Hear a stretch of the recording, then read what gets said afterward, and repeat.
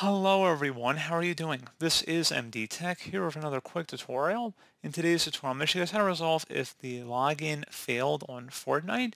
So if you're coming across this issue and it says login failed and then it gives you the options to either relaunch or quit, I'm going to show you guys how to hopefully resolve this without too much of a hassle. And we're going to go ahead and jump straight into it. So we're going to start off by opening up the search menu and type in CMD. Best match should come back with command prompt. Go ahead and right click on that and select run as administrator. If you receive a user account control prompt, select yes. And now into this elevated command line window, you want to go ahead and type in ipconfig space /flush DNS. Flush DNS should all be one word attached to that / out front. Hit enter on your keyboard. Should come back with Windows IP configuration successfully flushed the DNS resolver cache. Next command you want to type in is netsh space winsock, winsock, space reset, again exactly how you see it on my screen. Hit enter.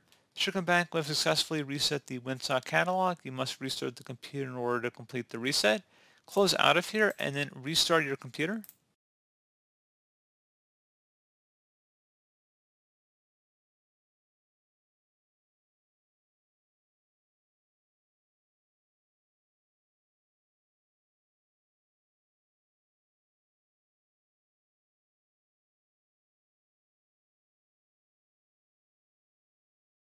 And now hopefully at this point you should be good to go. If you're still having a problem, we can attempt to reset our network settings back to default.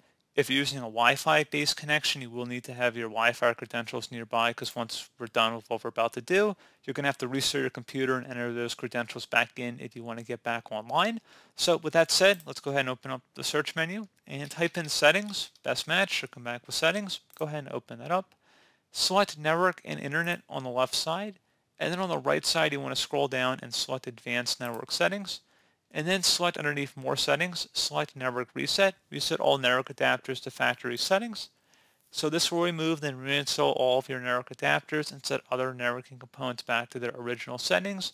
You might need to reinstall other networking software afterwards, such as VPN client software or virtual switches. Your PC will be restarted. Select the Reset Now button. Are you sure you want to reset your network settings? Select yes. And now at this point, go ahead and close out of here and actually restart your computer.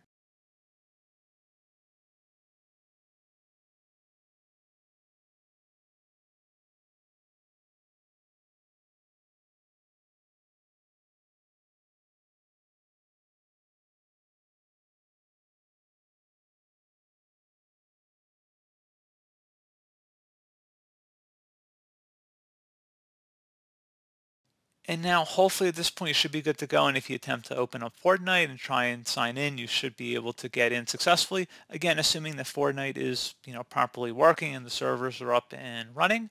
If you're still having a problem, you can always attempt to reinstall Fortnite as well, just as another option for you to consider.